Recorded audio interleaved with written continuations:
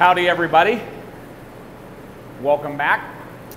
We've got a pretty awesome video planned for you. Scott's going to do a lot of the explaining, the scientific parts of the video. I'm going to be doing processing throughout the whole thing. This one is called Bison versus Beef. So if you look here, you're going to see a couple bison and a few beef carcasses hanging in our cooler. Scott is going to be doing a lot of the explaining throughout the video, just the differences, the cuts, and then also the nutritionals and things like that. So without further ado, take it away, Scott. The Great American Bison, both a story of tragedy and comeback. Bison is now the official mammal of the United States, which is fantastic. This animal has been through quite a storied history. In fact, bison, and the reason why they're such a great comeback story, were nearly slaughtered to extinction around the late 1800s. Estimates were as high as 50 to 60 million bison once roamed the Great Plains of the United States, and they were reduced to under 500 total in the wild and in private herds around 1890. It took a great conservative effort to bring them back to where we're at today, when we have about 500,000 bison in the world today, compared to around 1 billion cattle. Now, bison and beef, or more accurately, bison and cattle. First, we'll talk a little bit about their similarities, and then we'll talk about our differences. Both are in the bovine family, so they're really brothers in all sense. They have a lot of the same genetic makeup, and cattle have been domesticated. Bison have not. Bison are completely unaltered from the way they were created. Also, bison are native to this continent, to the North American continent. Cattle are not. Bison were created and put here. They're specifically designed to take the most advantage out of our Great Plains, in the sense of the bison is a fantastic animal in its ability to survive without shelter, without veterinarian input. They're truly undomesticated too. They're like the linebacker when it comes to the cattle family. When you look at one of these things, they just look awesome. Now, there's a couple of subspecies in the bison family. We're dealing with the plains bison. There's also the woods bison, which is found more up into Canada. And then there's the European Bison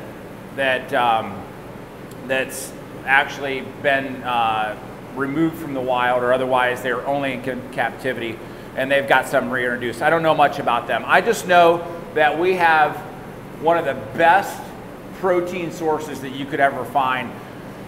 Now, the term buffalo is it's a misnomer. It's okay, but bison are not in the same category as the African buffalo or the Asian buffalo. They truly are their own category. In fact, the scientific name is bison.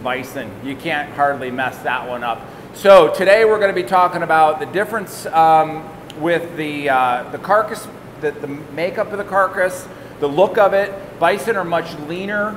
They have a higher protein content. They're lower in cholesterol and they're lower in fat, and that makes them a great healthy choice. They are absolutely the best protein that you can find in the United States, and that's really where we got our start, and that's where the white feather name comes from.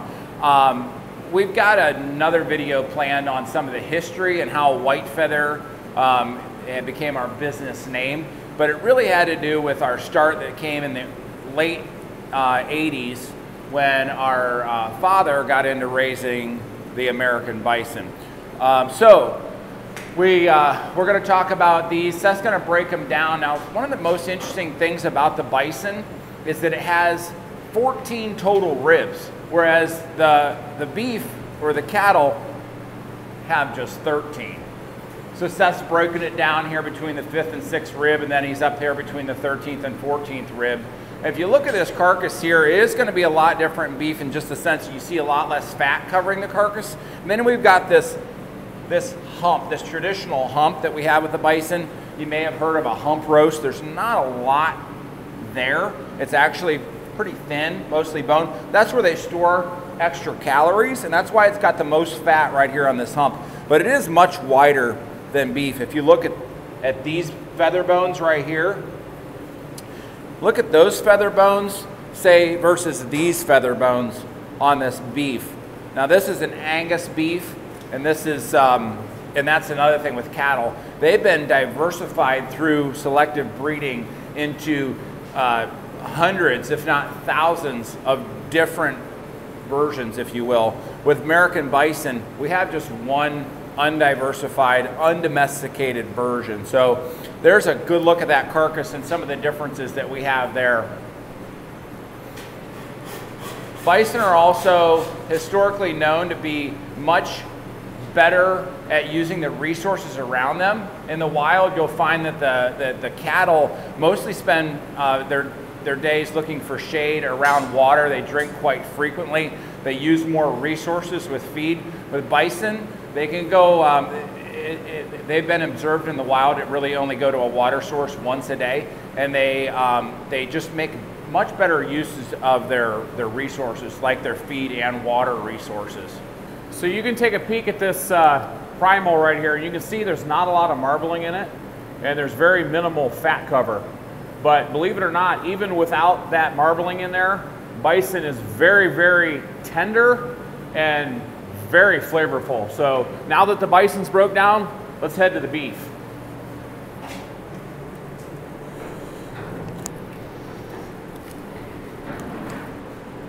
So with beef, we've found, or what we're going to see here is literally thousands of years of domestication and basically selective breeding to get exactly what we want out of it. So that's where you see a difference there in the ribeye of the beef versus the bison. So like Scott mentioned, this is an Angus sear. Not a ton of marbling in this, but you can see there's a lot larger ribeye section here. You know, there again, not a ton of external back fat, but you're going to be able to see the difference between the beef and the bison. The bison is a much darker red. This has a little bit more of a palish look to it. And you can tell that the bison is going to be a lot richer, a lot higher in iron, and that comes through when you see that the color difference in the meat. Something that we're going to do in this video is, after we get these processed, we have a really cool cooking utensil that we're going to use. Some of you have probably never heard of it before. It's called a birch barrel. So we're going to get it out, we're going to fill it with some charcoal, maybe a couple pieces of firewood, and we're actually going to grill a couple of these, and I think we're going to do porterhouse steaks. So maybe like 1.5 inch, 2 inch thick porterhouse steak off the bison and off the beef. We're going to get them all grilled up, and we're going to give them a taste test. That's right, stick with us. We're going to take these out on the floor. We're going to walk you through some of the processing, a little bit of the different processing style that we have, bison versus beef. But ultimately, we're going to talk about the sweet, bison actually have a sweet odor about them when you're out in the pasture, you can smell them. But the sweet taste of the bison versus the buttery flavor of the beef, we're going to compare the two. We're going to talk a little bit more about the nutritionals. So stick with us as we take these through the processing floor, and then ultimately, like Seth said, we've chosen a more of a primitive style of cooking, and I'm pretty sure that it's going to be worth sticking around for. This is going to be a fun video. Let's get these out on the floor.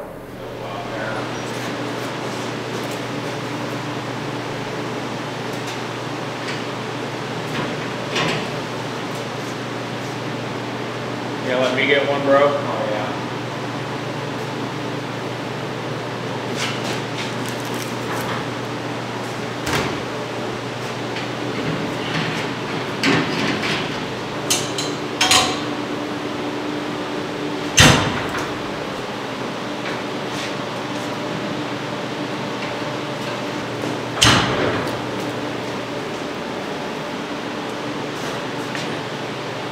We're on the processing floor. Bison versus beef. Let's go. Got the Victorinox ready to go. Get them out here on the floor. And let's just get started processing. Front quarter of bison, front quarter of beef. This isn't really going to be a competition between the two because being raised on bison meat, we think which one would probably win. So this is going to be more about a comparison between the two. We're going to run these simultaneously. So we're going to do the front quarter. We're going to cut it into all the primals, cut it into steaks on the bison, repeat the process on the beef. So let's just go ahead and get started. We're not going to be explaining as much of the how-to process, since you folks have probably seen some of our other videos where we do more of the how-to. This is going to be just more about the breakdown, the cutout, and the side-by-side comparison of the two. We think it'll be fun, so stay tuned.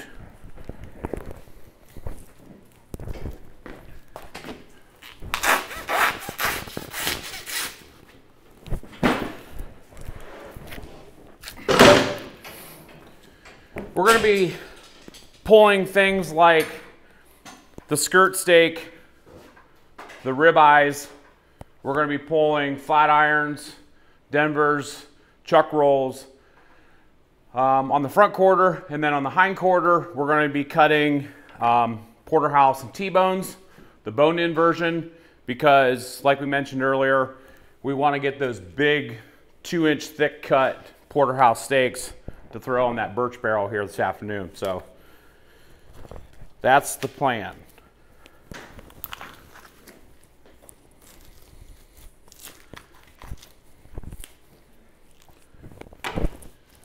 So like I was mentioning yesterday, bison,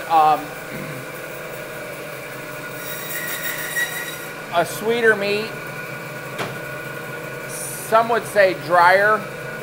We do think that bison has a naturally high moisture content. It just gets cooked out. And that's why we'll show you later this afternoon, but you want to be cautious and err on the side of caution when cooking.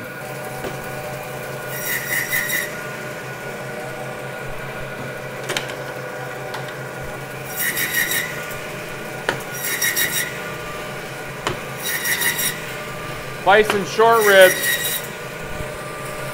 I'll peel the membrane off of these. Can't tell me those wouldn't be good on the smoker.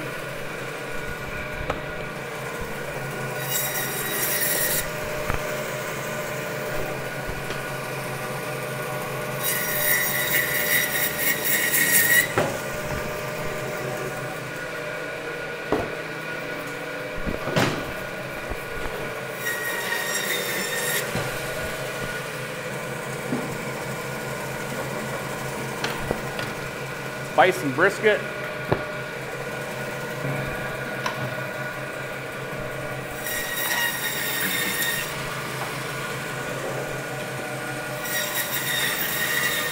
Running this through the saw, you can just tell that the bones are super soft, meat's super tender. I'm going to take this portion over to Scott.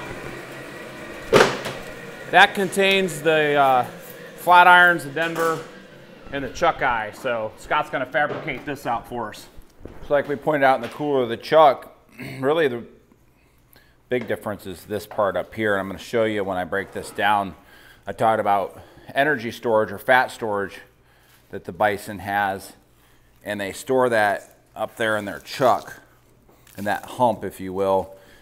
You might have heard that, you know, hump roasts and the mountain men and whatnot ate the hump, and I'm certain that they did because of the amount of fat that's contained in there. You may be wondering why exactly, if bison were nearly extinct at one time, are we slaughtering them?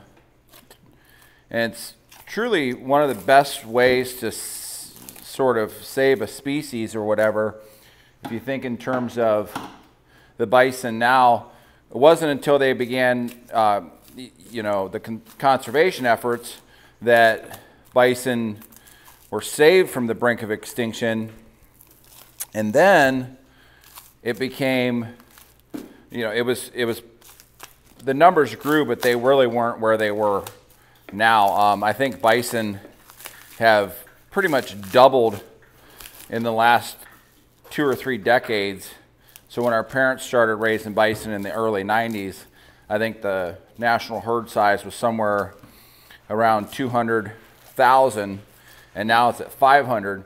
And you can attribute quite a bit of that to the commercial activity, or otherwise the raising and harvest of bison for food. And it's become an excellent protein source, and it's favored by many.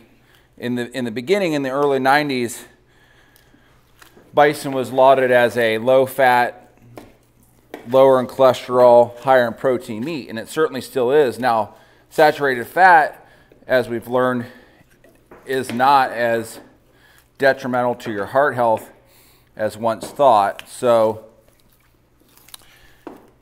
we're not as concerned about the low-fat quality, but it's always nice to have a resource where you have lower fat, lower cholesterol, higher protein, as well as higher vitamin and mineral content,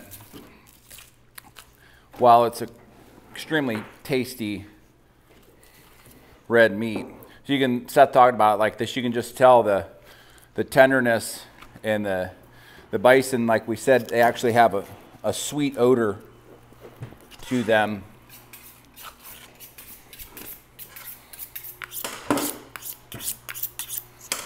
My Victorinox is, I think I've had this one for well over a year. You can see I've used it on the stone quite a bit. It's maintained a real nice edge for me.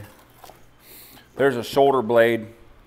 Now, bison was essentially the economy of the Native American, the Plains Indian. They used the bison for 100% of their staple diet and all number of resources, including things that they made, their shelter. So we know that this animal has not just the resource of the meat, but also the hide and the hooves and the bones and everything else that came along with it.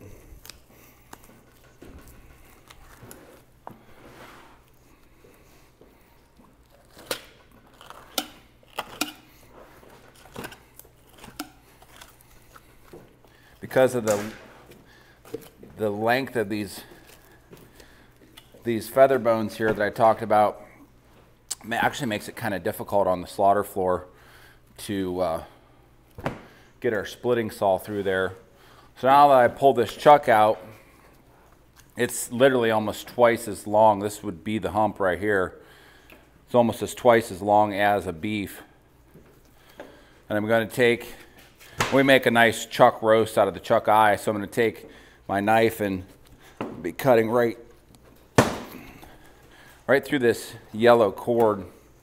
It's a pretty tough piece right here, this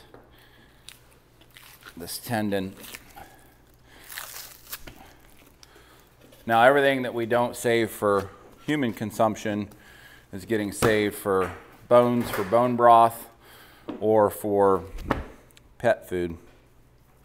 We don't let any part of this go to waste. This yellow cord's gonna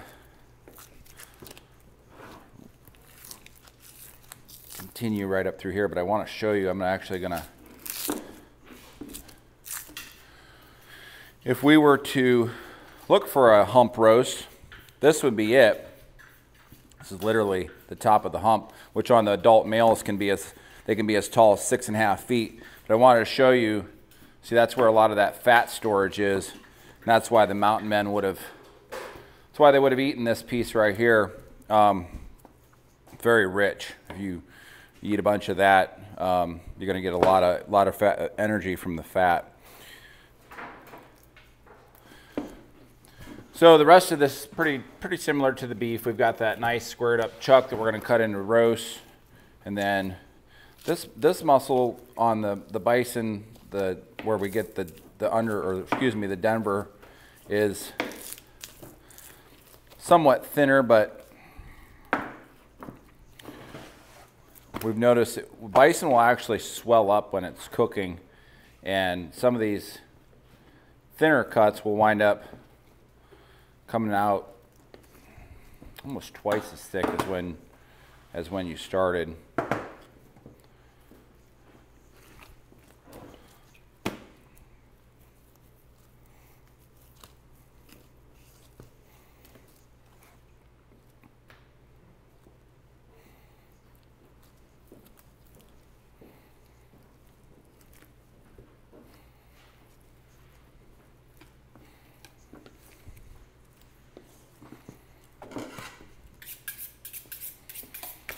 Denver, our chuck,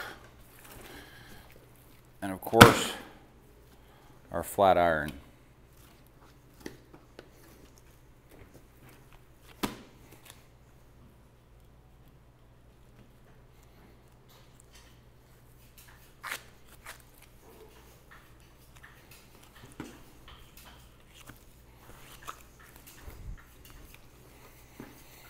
All right, time to pass this off to Seth and he'll finish it up. Bison brisket. Let's get this trimmed out. You're going to notice right off the bat that it is much smaller than beef. Even though these sides weighed very similar, beef and bison, some of the cuts on the bison are naturally just going to be smaller. A little bit bigger bone, bigger framed animal, slightly smaller cuts on them. So you're going to notice that right off the bat. You know, big packer brisket, grain fed, you're probably looking at 15 to 20 pound brisket. Bison, you know, you're probably looking at 5.5 pounds maybe. We've smoked these. They're fantastic. Pair them with some hickory wood chunks. Season this with some Bearded Butcher black seasoning. Get that nice crust going. Throw that on the smoker. Yum. Bison flat iron. Scott has this trimmed out really nice for me, so I'm just going to go ahead and remove this gristle seam out of the middle. There's one piece. Using that fish fillet method that we talked about. Now, one thing that we notice when we cut bison is the meat's a lot drier. It's leaner and it's drier. So when you're processing, things seem to sort of stick to the blade a little bit more than you would on cutting a domestic, you know, beef or something like that. And the tables and things like that, they just dry out more throughout the process. Cut that into 3. Bison flat irons. Bison chuck roll. A couple different ways you can do this. You can slice this into steaks, and then you have chuck eye steaks. What we like to do with these is cut them into a 2 to 3 pound roast and make a boneless chuck roast. Our customers love these. They will throw these in a netter. You can slow roast this entire roast and eat the entire thing. There's no gristle, minimal fat. Literally cook it and it'll just fall apart. You eat the whole thing. Run these through our netter.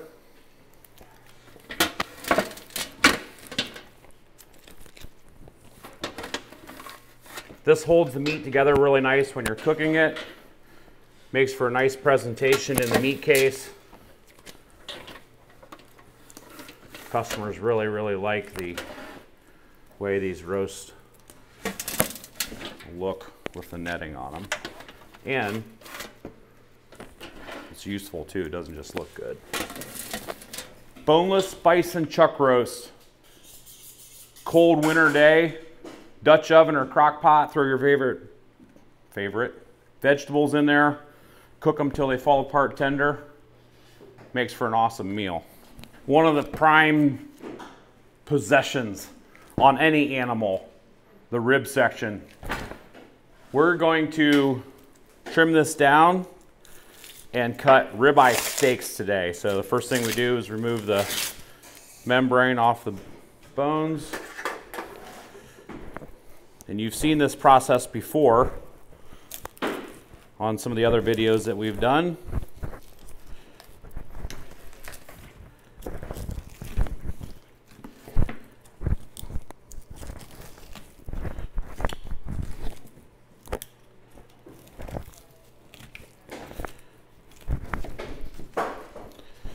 Like Scott mentioned, the bones, those are not going to waste. Those will be used for bison bone broth.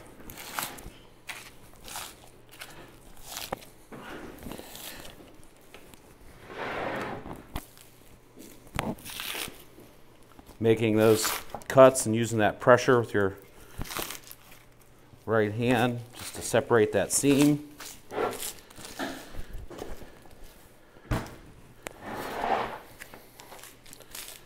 Move the patty whack.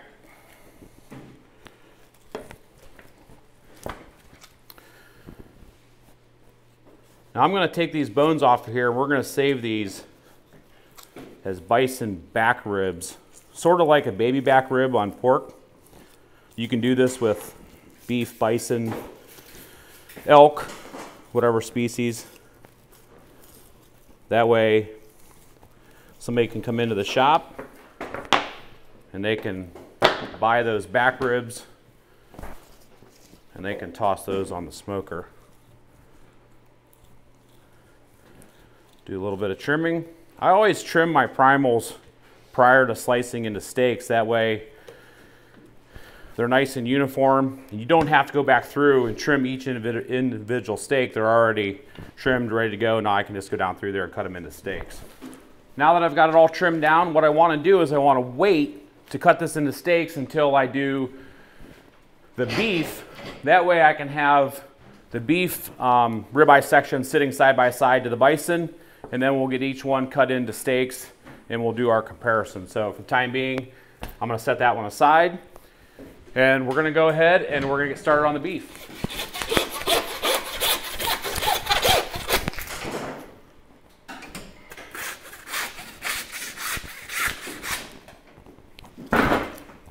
You can see that the cuts that we have on our table already are from the bison front quarter. We're going to go ahead and do the same thing on the beef front quarter.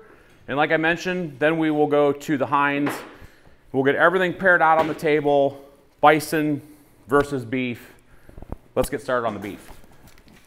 Skirt steaks. If you guys have never had beef skirt steaks or bison skirt steaks, get a hold of some.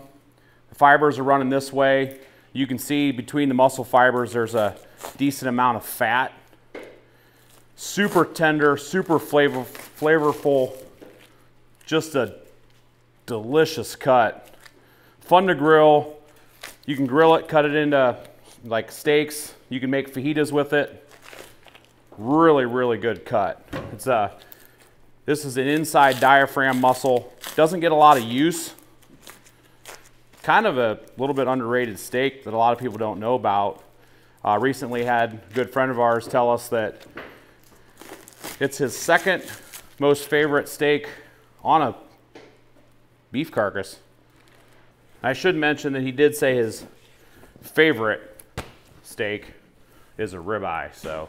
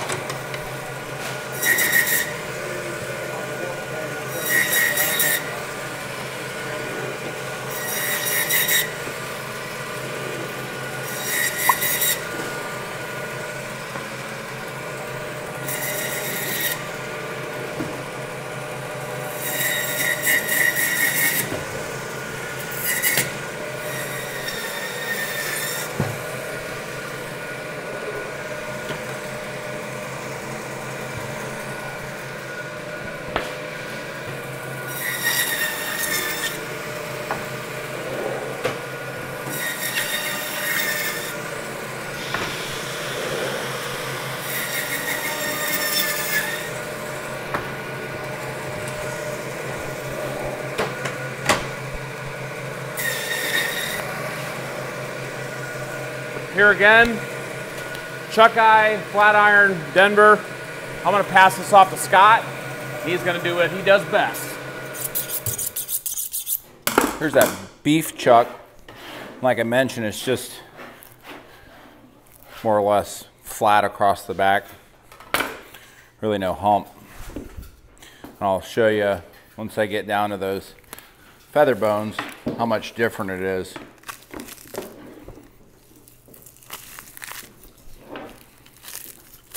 So as I mentioned, being drier, you can definitely see more of a fat cap here.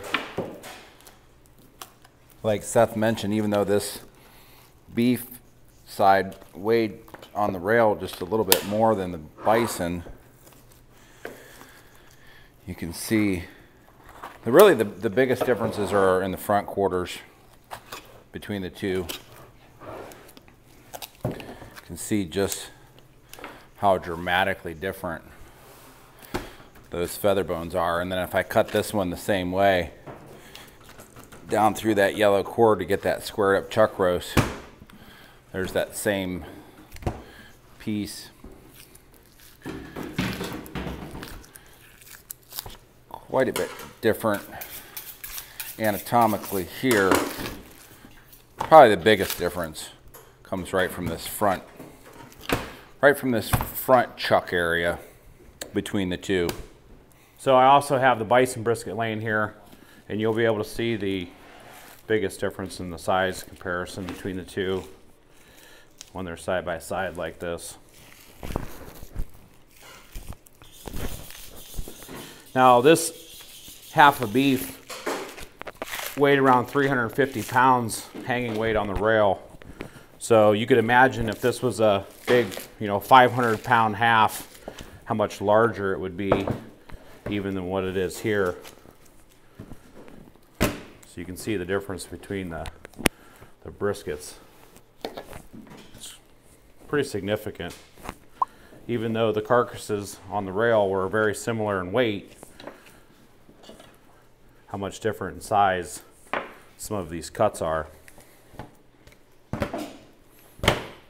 Second most tender steak on an animal is the flat irons. That top blade steak sees very little, if I don't know, maybe next to no use on the carcass because of where it's located in the top of that shoulder blade. It just doesn't see any movement, so that's why it's so tender. A little bit of marbling in there. Delicious. Throw those on the grill.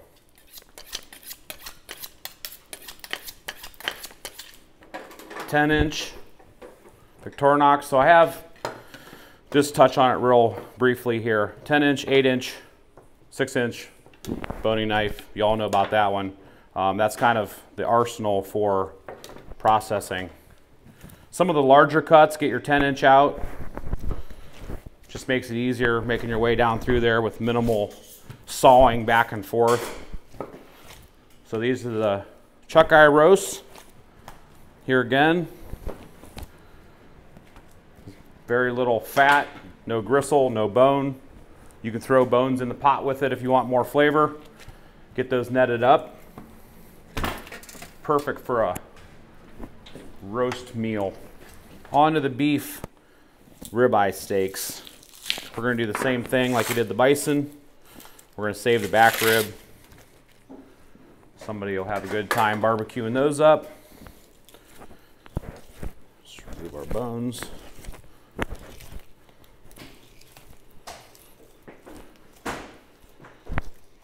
Those out of the way.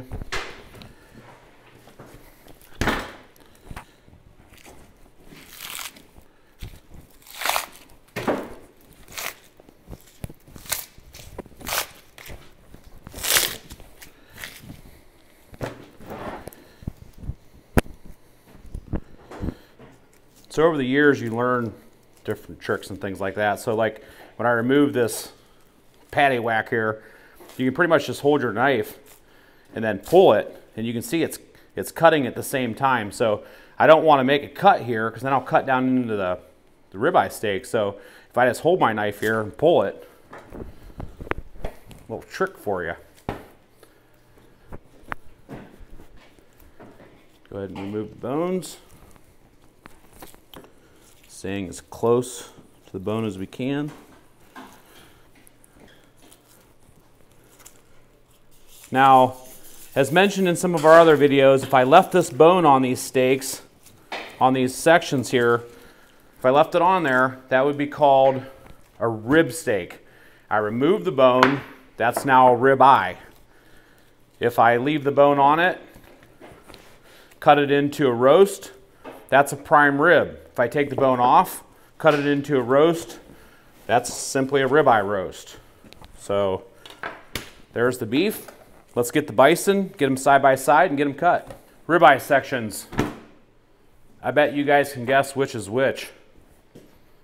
Beef, bison. You can see Scott talked a lot about that hump on that bison, and you can see that being revealed here through this ribeye section. A little bit more narrow on this end.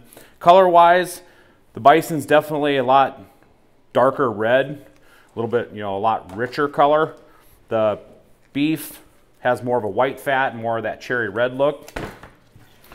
So let's just go ahead and get these cut into steaks. See what they look like. Nice 1.25 inches. I can tell when I'm cutting through here that very tender cut. Doesn't take a lot of pressure on my knife to get through it. Some nice fat in those. Those will be a very, very good steak. You guys hear us talk about the butcher's take. Whenever we're cutting these primals like this, we end up with these little pieces that aren't cut evenly. So that's usually what we take home and grill ourselves. We own these animals. We raise the bison. We'll go into that more in detail here after a little while. We buy the beef from local farmers. So when it comes to saving anything off of these that we want to cook and eat ourselves, we can certainly do that because we own the animals. Now, if you were having a beef custom process and your butcher told you that, you'd probably be a little bit worried because certainly shouldn't be taking any of it if it belongs to you. Okay. So let's just get these laid out here. I want to count them. They're cut about the exact same thickness.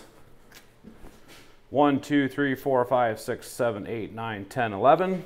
1, 2, 3, 4, 5, 6, 7, 8, 9, 10, 11. So I would have guessed that it looked like there was more beef here than there are bison, but it's because of their size and it fills up more of the table. If we grab a couple of these nice center ones here with that nice ribeye cap on there, we do our comparison. The bison, you can see, is a thinner cut. Fat content is very similar. As mentioned, we picked a beef carcass that was similar in size just to make the comparison a little bit easier, easy to see. If this was a bigger carcass, obviously this ribeye primal would probably be twice that size on the beef. So darker red on the bison, a little bit paler cherry color on the beef. Oh, get them in the right place. That is your side-by-side comparison, bison versus beef on the ribeye steaks. It's time to tackle the hindquarters. Bison, beef. You can see the bison's a little bit wider. The beef is going to be more round and a lot thicker. Put those two side by side. And you can also notice the color difference. More of a white fat on the beef, more of a yellow on the bison. So we're going to pull flank steaks, we're going to pull tri-tips, and we're going to cut the bone-in version, which I mentioned earlier, porterhouse and T-bone. If I made those steaks boneless, we would have filet and strip. We'll cut the sirloins out of these, and we'll just work our way through and continue with our comparison. First off, pulling those flanks. That's the flank steak on the bison. Pull this rose meat off of here first. This just goes into trimmings for burger. Now, we're not mixing the trim on the beef and bison throughout this process. Sean and Scott are keeping each species separate as we go. Let's go ahead and pull this bison flank out first.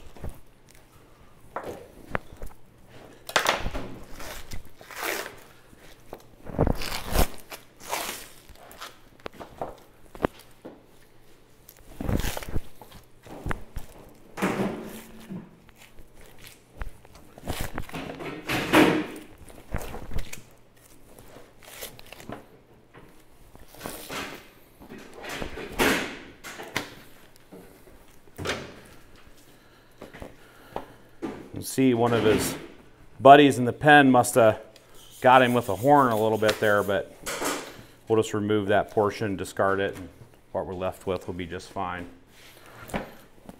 That did make it a little bit smaller than it should be. You can see when I pull those muscle fibers run down this way. One of our favorite dishes with a flank steak, and we have a video on this, is where we actually take it and we butterfly it and then we stuff it. You can stuff it with your favorite fillings. That was my New Year's Eve dinner. Scott did have that for New Year's Eve. It was delicious too, wasn't it? It was one of our standbys. So, beef flank.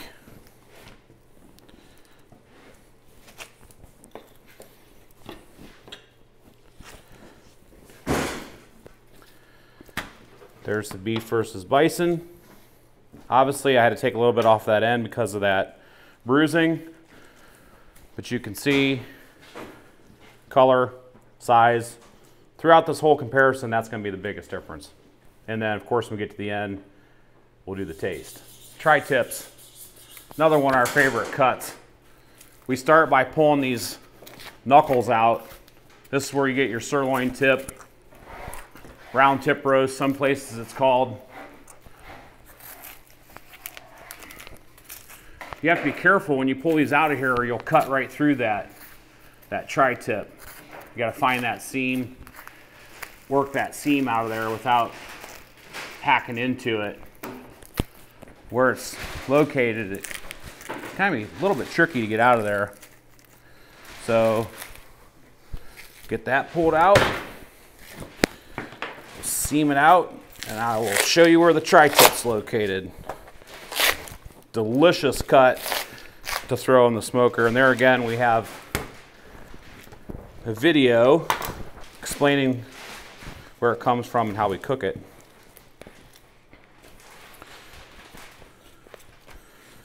Get it trimmed up a little bit. We like to try to get this gristle off of here. That way after it's cooked, when you slice it, you're not slicing through that gristle and trying to eat that.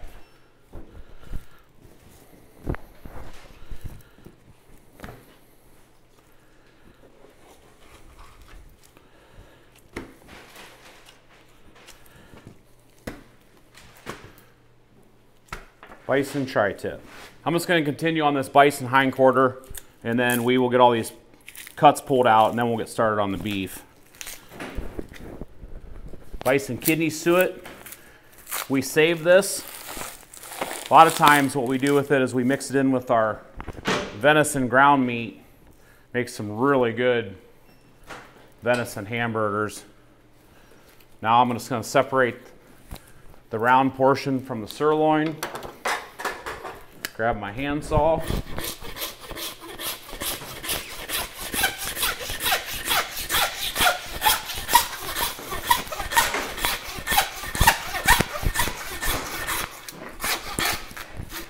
Story goes that in the olden days, butchers would get paid by that piece right there. And however many of those they produce in a day is how they got paid. So you know you made your cut right.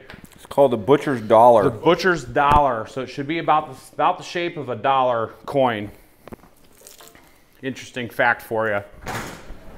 Bison round tip. Cut this into some roast. Nice 2 to 3 pounder. This is one of my favorites. Season it up.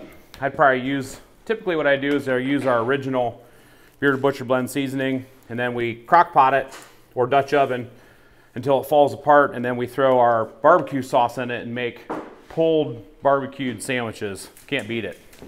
I'm going to break down this the short loin here. I'm going to pull the sirloin off of it, and then I'm going to cut the porterhouse and T-bone, and then I'm going to take the round portion and hand it over to Scott, and he's going to fabricate that like he does the front portion of the chuck on the animal. So Scott is going to get this as soon as I'm done with it. Let me remove the shank. Get that out of the way.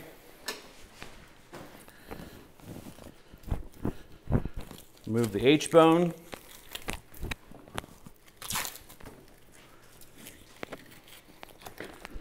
Talked about it before, but this is why it's important to wear chainmail when you're breaking carcasses like this. If your knife's going to slip, this is where it's going to happen.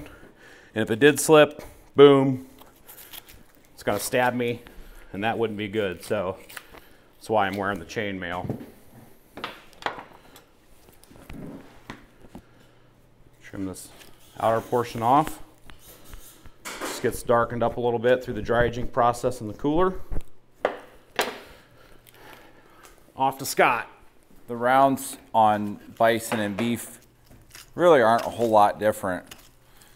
First, we start by pulling this massive femur bone out of here.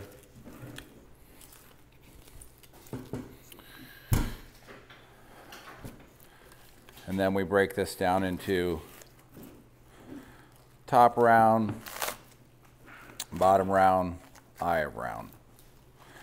The one thing that is a larger muscle on these bison is the eye of round. We'll get to that in a second.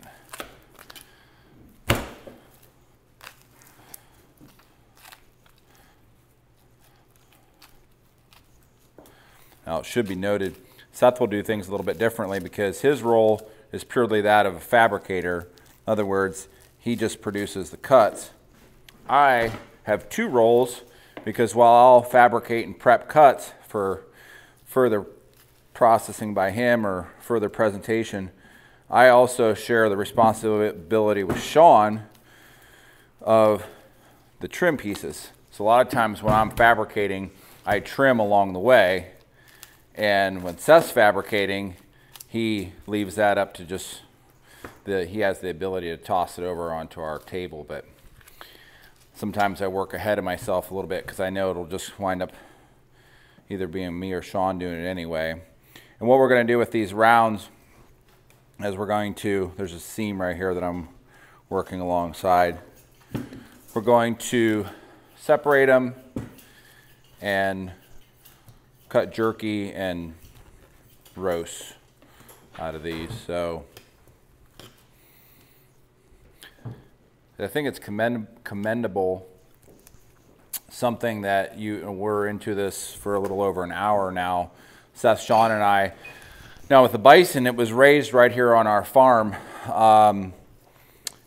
And I think it's commendable and maybe a little bit remarkable that we, with the three guys that we have here on our floor, in just a little over an hour's time, we're going to take animals that we slaughtered, which is, again, such an important step in the process of converting animals to food, is the slaughter step. I think it's often overlooked. But you have three men here that are not only capable, but I guess well versed in the conversion of animals to packaged products, and we're able to do it all with just the same 3 people. Our industry's become much more consolidated over the years, and while you have guys that can do the slaughter step, they can't do the processing step and take it all the way to further packaging as well. And we can do that not only one species, but we have the ability to do just about 6 or 7 different species here. We do beef, pork, lamb, kind of your more common domesticated animals. We do bison, which is really interesting. Bison considered an exotic. It's classified as with the USDA as an exotic, which is backwards in my opinion, because it's the only one of those species that's native to this continent. But anyway, bison being the 4th, and then also we do elk, we do venison, we do goat, we have done ostrich, which if we can get our hands on an ostrich, we'll show you that process from slaughter down through processing as well. I just think it's remarkable to have 3 guys that have the ability to turn out these products in a short period of time. Well, you were talking about doing what we're doing from slaughter to here, but you also have to enter in the fact that you're not only raising the animal, you're also raising the food to feed the animal. That's right. It starts way back and goes through the whole process. Pretty closed loop system. That's Sean's responsibility. He's been raising these bison for 30+ years now, and it's kind of cool that it all comes from one spot and it's all done by the same people, and that we have the knowledge and the ability to do it and to turn animals into not just food, but highly palatable, marketable food. My first step is going to be breaking the sirloin off of here. So remove that sirloin portion. Then I can get started cutting my porterhouse and T-bone.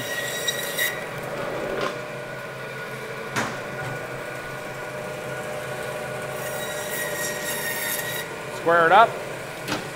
First thing I'm going to do is pull that chunk of fillet out of there.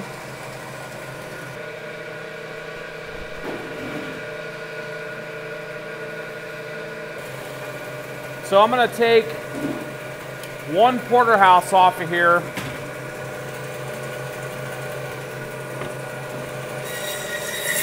Like so. Now I'm going to go ahead and cut a 2-inch porterhouse. And that baby is what we're going to put on the birch barrel and cook.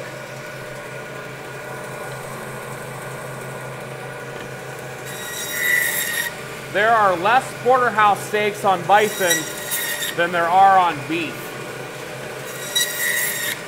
So as you can get down here towards this end, you can see that tenderloin quickly disappears when you're cutting that bison short loin. And there you have bison porterhouse and bison T-bones. Working on the sirloin, I removed a chunk of tenderloin out of there. This is where the picanha comes from. Probably seen in some of our other videos. So go ahead and get it trimmed up. Get it squared up. We're not going to save that picanha today as a separate steak. We're going to leave it on our sirloins as we cut our sirloin steaks. So let's get this knuckle pulled out of here. We'll trim out that beef tri-tip, just like we did on the bison.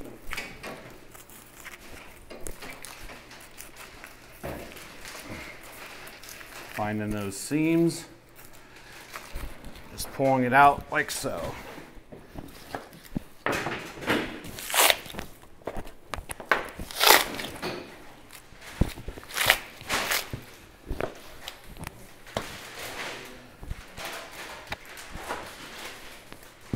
starting to run out of room on my table, which we knew it was going to be an issue how we were going to fit an entire half of beef and an entire half of bison on our tables, but they're going to be full, but we'll manage.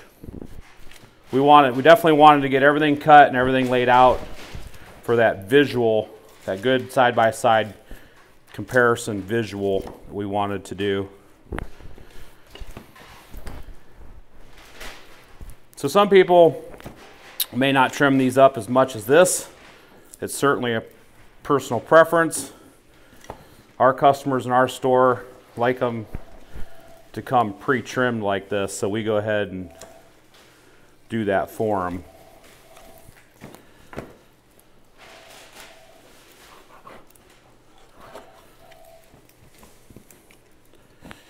Just like that. Beef round tip, 2 to 3 pound roast.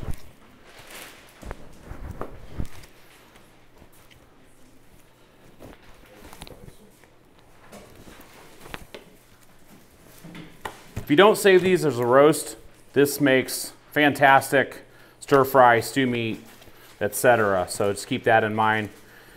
If you want to go to the store and buy a roast to make your own stew meat, stir fry at home, grab a round tip. Maybe labeled sirloin tip some places, but it's a great roast. Move the kidneys to it. Here again, we save it. We have soap makers that come in and buy it. We have people that like to feed their birds, etc.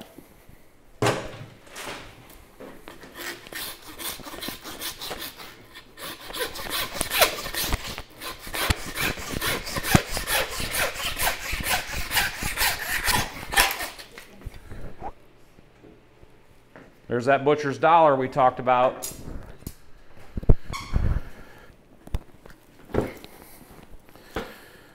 There's the beef, sirloin, porterhouse, and T-bone. We'll set this over here on the saw. We're going to do the same thing with the beef round that we did the bison. I'm going to go ahead and get it slightly broke down, and Scott's going to do the rest. Moving that hind shank.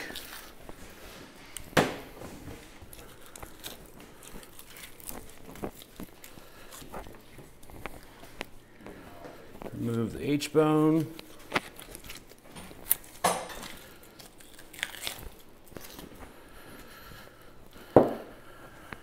And Scott will pull the top round, the eye of round, and bottom round out of this for me. Typically, we're cutting London broils, saving eye of round roasts, and making jerky. Remove that sirloin.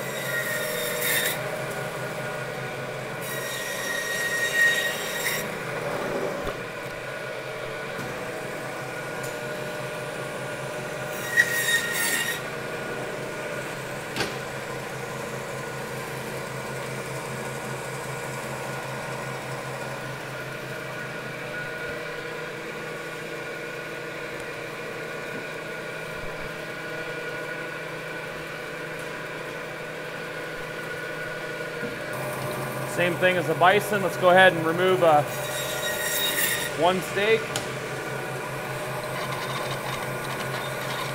Take her up to 2 inches.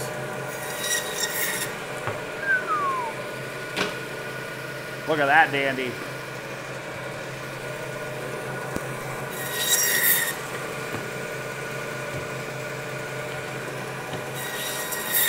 Cutting the rest of them about 1.25 inches.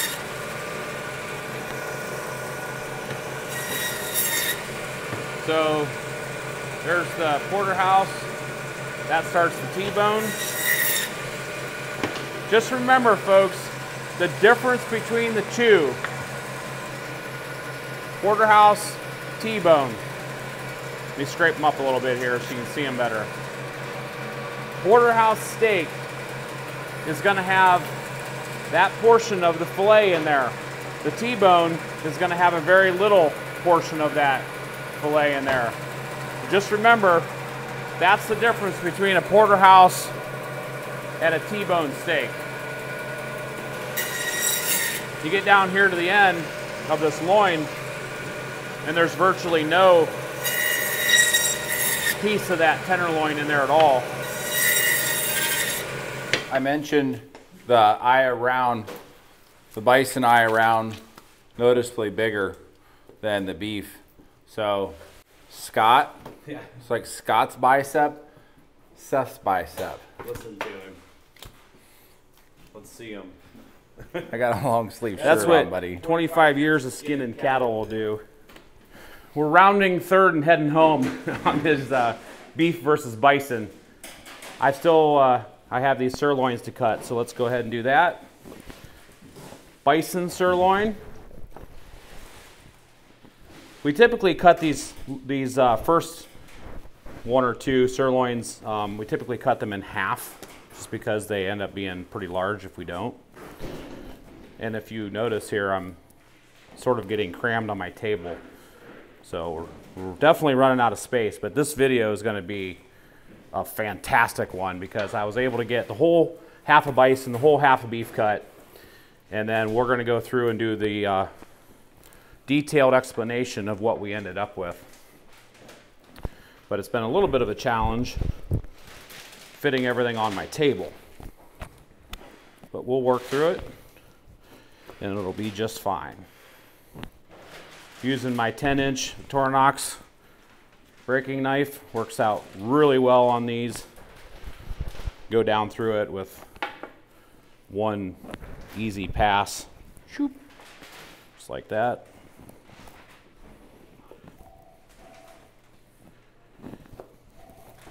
So you can see the comparison here side by side,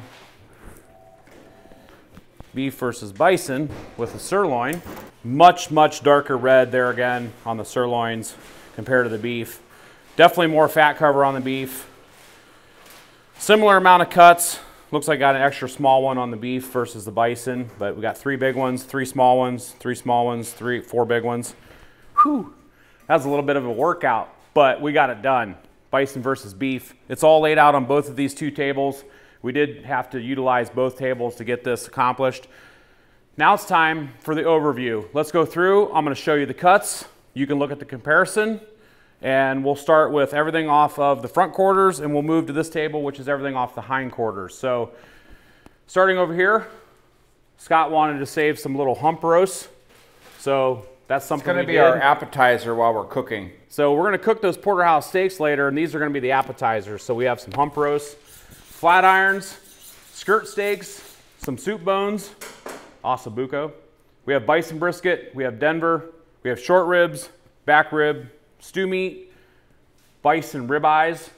By far, one of my favorite cuts that we sell in the shop, period, is a bison ribeye. Delicious. Some arm roasts, some of those netted chuck roasts. Moving over to the beef, soup bones, skirt steaks, like I mentioned. Don't skip on a skirt steak. Next time you see one, buy one. They're phenomenal. Skirt steaks, back ribs, short ribs, arm roasts, beef ribeyes, some stew meat, beef brisket. We're going to throw a side-by-side comparison with the little beef humps there too, little nuggets. Beef Denver, some flat irons, those netted chuck roasts. Now, let's move to the back table. Let's go over the hindquarters. Hindquarters, bison, beef. I've got it a little bit commingled here, but I'm going to go through and separate, show you what's what. Bison, top round, bottom round. Beef, same thing. Eye of round, bison, beef. Seth versus Scott. Tri-tips, bison, beef. Flank steaks, bison, beef. We have some fillets. These are all beef fillets. Same amount, these are bison. Dandy, dandy steaks. We have some sirloins. Bison sirloins, beef sirloins. Sirloin tips, round tips. Those are bison. These are beef. Then we have our bone-in steaks. Don't forget, if we made these boneless, They would be filet and strip, but we left the bone in, so we have porterhouse and T-bone. These are beef, these are bison. Now let me go ahead and pull out that steak that we're gonna cook. We're gonna take these two side by side. Bison versus beef, beef, bison. We're gonna get them on the birch barrel. We're gonna cook them and we're gonna eat them. And I can't forget that fun little story I told you about the butcher's dollar. And I've got $2. I'm worth $2 today. So there it is. That's the breakdown. Hopefully you guys enjoyed that portion of the video. Stick around. Scott and I are gonna go get the birch barrel fired up. And if you've never heard of a birch barrel, it's a pretty cool grill based out of Bozeman, Montana. Those guys are located next to Cody, who we went elk hunting with out there in Bozeman. Really cool unit. It's a tripod grill, something you've probably never seen before. Let's go get it fired up. Let's eat some steak. Time to fire up the birch barrel. Now, you can burn charcoal, you can burn wood. Today we're going to be using the rockwood charcoal, something we really like. Now in here is the charcoal pan. This actually has 9 different levels of the folding handle. So I'm just going to leave it down where it's at right now. Throw in my charcoal.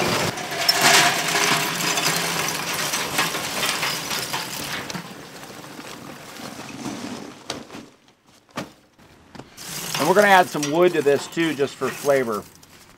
But our main cooking heat source rather is going to be this charcoal.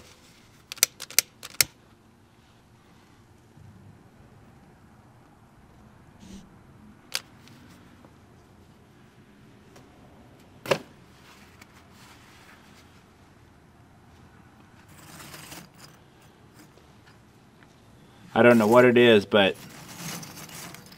as soon as you get some fire going, things just feel a whole lot warmer and friendlier. That's the great thing about the birch barrel is you can lift this up with a pistol grip and it takes away your cooking grate, and then you just simply lower your cooking grate down, unlock it, and you can lift this out of the way. And I can adjust my charcoal bed appropriately for my cooking. We'll let this charcoal get started. Seth's in the shop finishing up, and then it's time to cook and eat.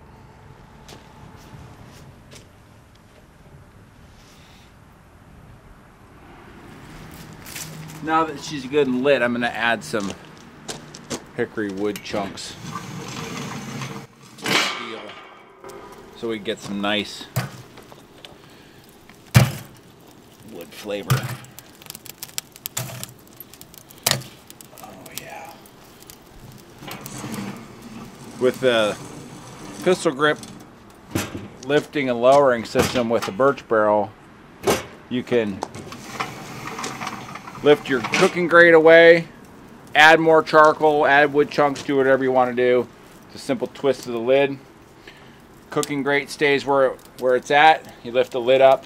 You can do this too if you have food on here and you find that your food needs to be taken away from the heat source for a minute or two. Stick it up here. Stick it down here. In fact, we're going to be doing some of that because we want to just do a slow, more or less a reverse sear. So we're going to put our steaks on, and we're just going to keep them up here in the lid while we make some coffee and drink some coffee and hang out. Right, Seth? It's time to get these bad boys opened up, get them on our block, and get them seasoned. There's the beef. And out with the bison.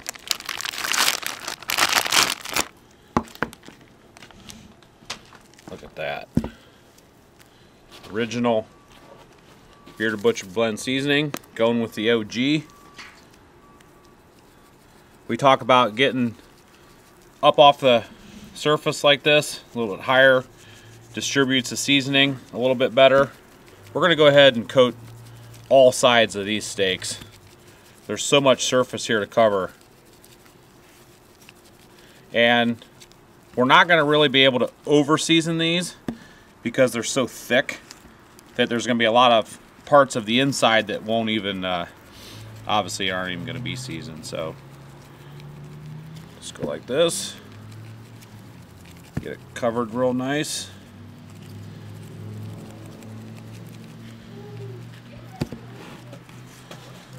Perfect.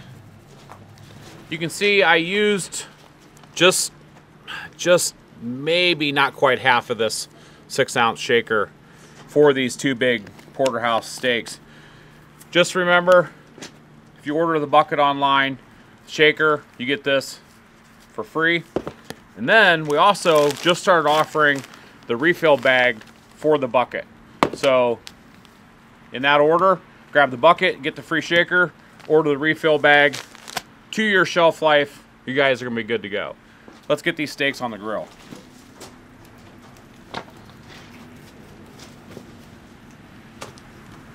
Let's get these bad boys on the grill. Beef and bison.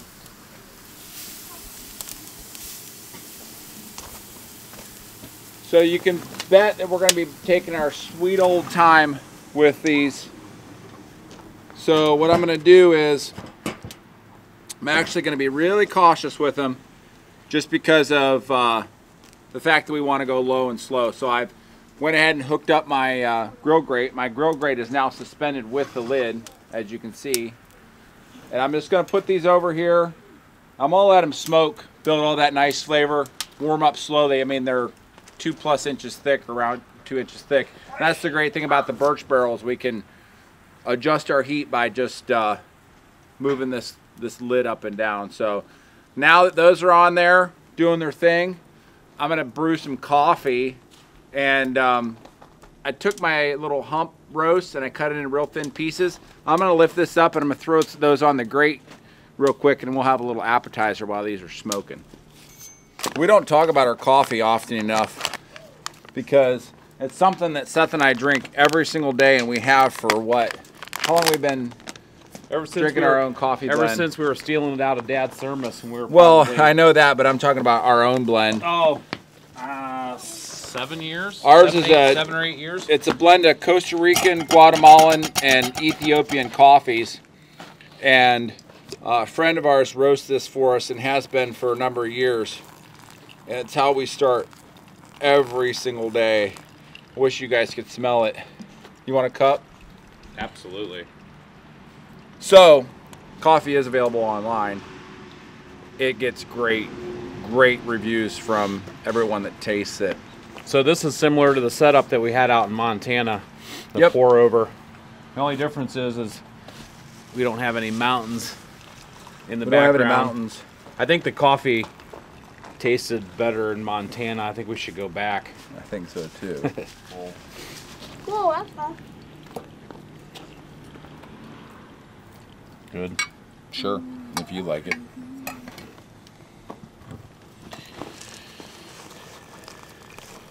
Ben, do you want a cup? Yeah. It's time for my hump steaks.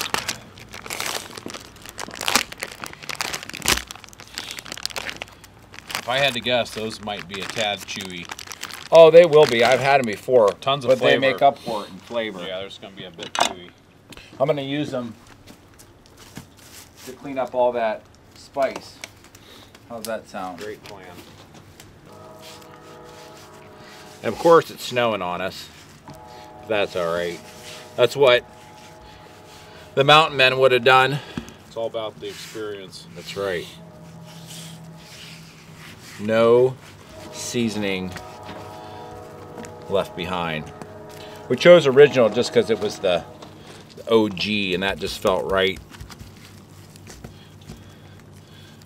with regard to buffalo. Want to beam me up there, Scotty? I'm gonna throw these. These are gonna just get a quick. These are gonna get a quick dash on the coals. See, now something I noticed right away that's pretty nifty with this birch barrel is that I can just lift this in the air where the steaks are cooking, and you'd have access right to those coals. Pretty handy. You ever had a hump steak, Seth? I don't think I have. I actually have. I love caveman style cooking though, so I think I'll like it. You see better if I do that? I can't see. I can't see, Rob. I can't see. They're not quite ready. This one is.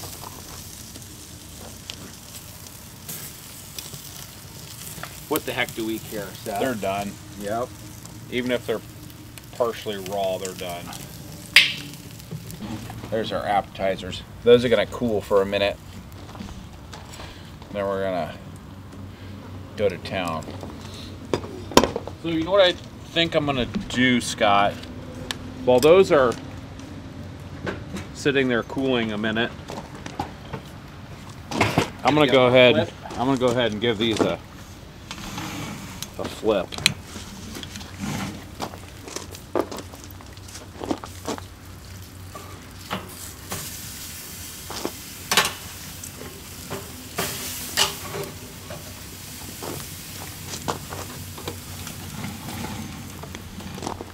Now, put that lid right back on there, twist it, get it up off the fire a little bit. Let's do the other side. Who wants some nice, rare hump steak? Look at that. That's, oh, so, Tasty. boys, Was I wrong about it being chewy? yeah. Maybe a tiny bit. That's an appetizer I can get with. Hop in there. Hop in there, boys. Wow. That's delicious. Grab some, Spencer. Don't mind if I do. You're really good. I just remembered I need to change my something.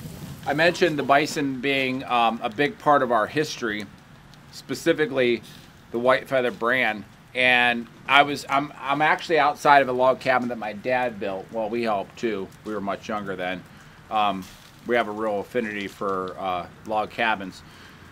My grandfather lived in there's like an apartment built on the side, but I was in there poking around and I found some really cool stuff. I'm gonna grab it and sit down here and show you. So my dad and my mom, they named the business White Feather because they started raising bison in 1986, 1987. I was like 5 or 6 years old then. But I was going through some of the stuff in my grandpa's cabin and I found these old newspaper clippings. This is from 1990. Seth and I here, the other kids. This is when it says that this herd may end up on the Browns training table. My dad was working with the Cleveland Browns, getting bison into their training facility. There's an old brochure for the business. And the name White Feather came from the symbol of peace that the Native American tribes gave to our ancestors. They put a white feather over their door. So when our parents started the bison business, they named it White Feather. White Feather Bison Company. That one's from 1993. Here's the meat shop right here, White Feather Meats, as it looked. This was a business plan from back in the day. Our dad was actually one of the first ones, Buffalo to Rome Range in Creston, while owner roams internet. He was one of the first ones to have an online company in this area. You think, you know, late 80s, early 90s, the internet was pretty new. These are really cool. There he is right there. That's right there in our shop. We still have that same picture window. Fred Perkins, owner White Feather Meats, found his career in Buffalo. This whole basket is literally full, and this kind of expanded. It went from like the local news, Men's Journal, 1995. So you see, as the years went on, he started to get more and more recognition nationally, and it's really unique, and it's what we draw a lot of our marketing prowess is from the vision that our dad had with bison meat. So I thought that was really cool. There's a little history on bison, they're really the cornerstone of our business because that's how our meat business started, was with raising, selling bison meat, and having them slaughtered right at the location that they're at now. Our dad bought the business in 1994. It was an established slaughterhouse, and that's where Seth and I grew up. That's how we learned all these different species, but it really is, the cornerstone was built on bison. So for well over 30 years, bison have been on this farm, and that's why Seth said we're a little bit biased, simply because we love the animal just for what it means to us. We can't even appreciate that. We can't even make this a competition because bison's automatically going to win in our book. So, but I wanted to bring a little bit of that in, and we do have a feature plan where we're going to do. We actually have our dad doing his version of the history and how he started the company, everything like that. We've got that filmed. We're going to do some more with the brothers and get that out, more of like a historical look at each one of us and how we got to where we are right now. So thought I wanted to interject that real quick and see what you guys thought.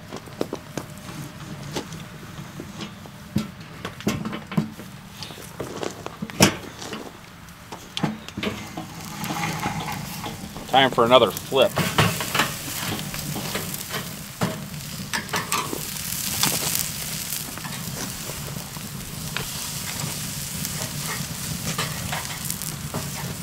There's the beef, Where we're at. and there's the bison.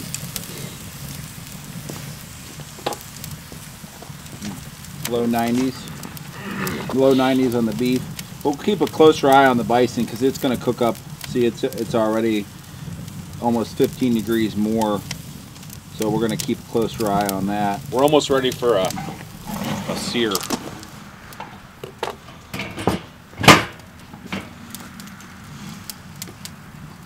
For us to pull the bison aside. The beef too. You ready for a sear? Let's get them off.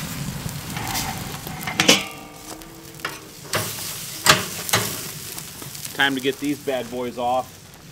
Let them rest. And then back on the birch barrel we go.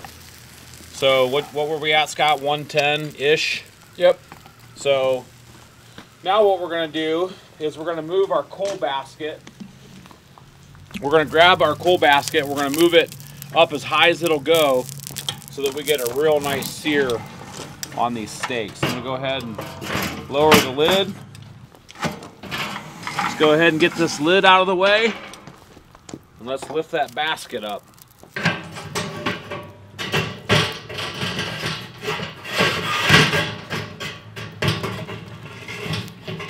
Get this baby all the way to the top. Put our lid back down.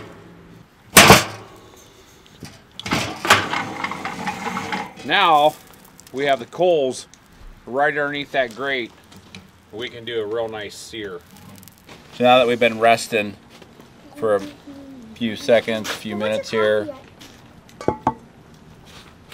it's like the beef is registering 117 or so.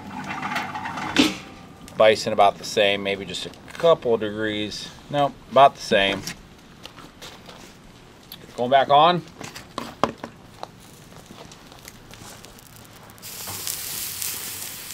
Listen to that sizzle. So I'm just going to leave the lid in the air this time, and we're going to watch these real close. We'll sear them on one side, flip them, sear them on the other side. We're going to pull these probably no more than 135 degrees, and then we'll slice them and see what we've got. I think it's time for a flip. Wow. Look at that. He's just trying to outdo my hump steaks. Yeah. These are not going to take long. Gonna have to keep a real close eye on these puppies. I'd rather eat them over than under. We have met temp. There's the bison. And there's the beef. crazy good looking. So we were upper 120s on pretty much both of them. We don't want to take them any further just for fear that they will be overcooked, and that's certainly something we don't want to do. So I'm going to start with the beef first, and what I'm going to do is I'm going to pull this fillet out like so, and then I'm going to move down along this bone here, and I'm going to cut the strip portion out like so. And then what I'm going to do is just start up here at the top, working our way down, and we're going to put this steak back together in its original form. Look at that. Look how juicy. Look how juicy that is. Wow. There's one side.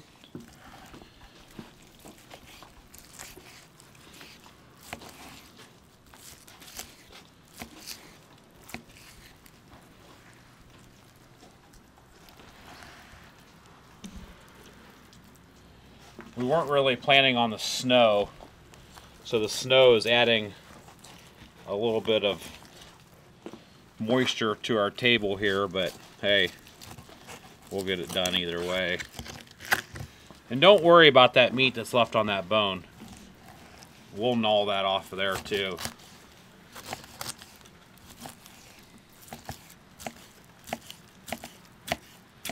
So as you can see, that bison, that strip side is a lot narrower than the beef.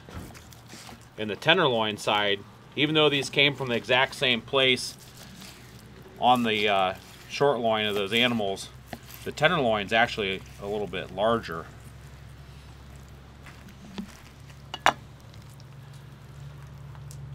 This, I know, is going to be incredible. Ready for a sample, Scott? I cannot wait. So which one are you going to sample first, the beef or the bison? I think I'm going to go with, I mean, I don't know why I wouldn't just go straight for the absolute best bite that I could get right here. I'll split it with you. How's that sound? I'm getting my own piece. Thanks for the gesture, but...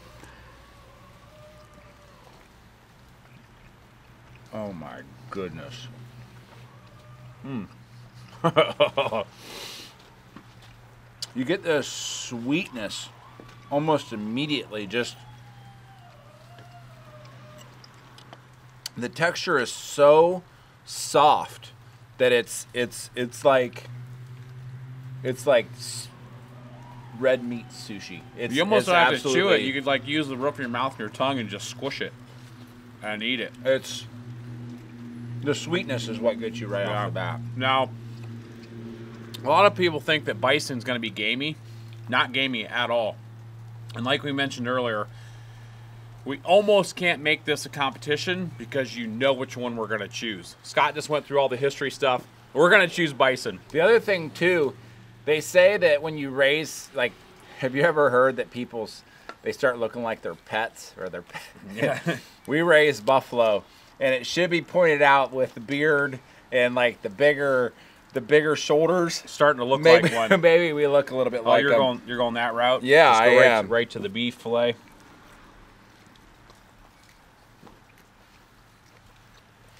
Not as tender. It's fantastic. If you had ordered this at a restaurant, I would be thrilled. But the first thing I noticed, it doesn't have that sweetness. You know, and it's excellent. It's fantastic. It's got more of that the beef, like not butter, but like beefy flavor. Yeah, it's beefy, but it does not have that sweetness. Now the other thing I noticed too, these steaks were cut the exact same thickness. And the bison, even though we pulled these at the same temp, it didn't cook through quite as much as the beef did. And I think, I mean, you can see here, it's pretty medium rare to rare on the inside of that steak. So just an interesting fact that the bison actually looked like it cooked less, even though they're the same thickness and they were on for the same amount of time. Oh my goodness. The moisture too. Really, really good. Really happy with the way that this this turned out. I mean, just the reassurance that I knew that we would get, just knowing that we've been eating bison for over 30 years, and just fantastic, phenomenal. If somebody cooked these side by side and didn't tell you, you would just think that the bison's really, really good beef. But it wouldn't throw you off to the point where you're like, oh, I'm not eating bison because it's going to be, you know, like we mentioned, gamey or something like that. Not at all. I mean, this could be served in a high-end restaurant all over the world with some of the top beef steaks you've ever eaten, guaranteed. One of the best things I've ever eaten. Oh yeah, absolutely. I think my beard just grew a ½ an inch.